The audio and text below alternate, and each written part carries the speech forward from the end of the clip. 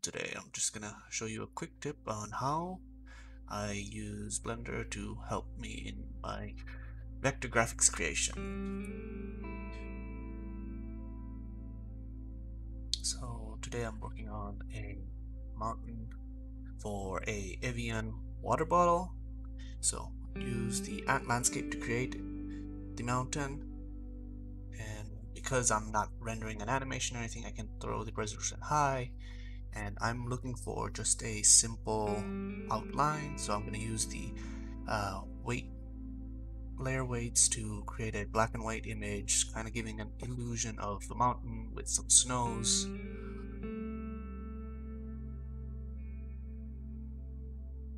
And just take a render, and I'm intentionally leaving the gray background as it will help me in the next stage.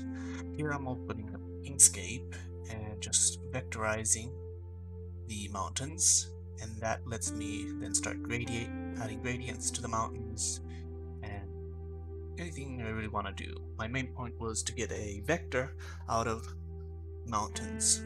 Now here I'm going to add them to my Evian water bottle logo, and now I'm just tracing a little white line so that I can get a background to this mountain.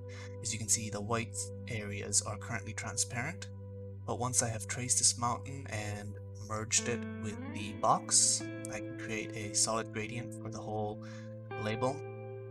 Then I'm just going to save this colored version and then also create a black and white version that I can use later for reflections on the label. And here I'm going to jump forward to where I have a bottle, throw the label on, scale it, adjust it,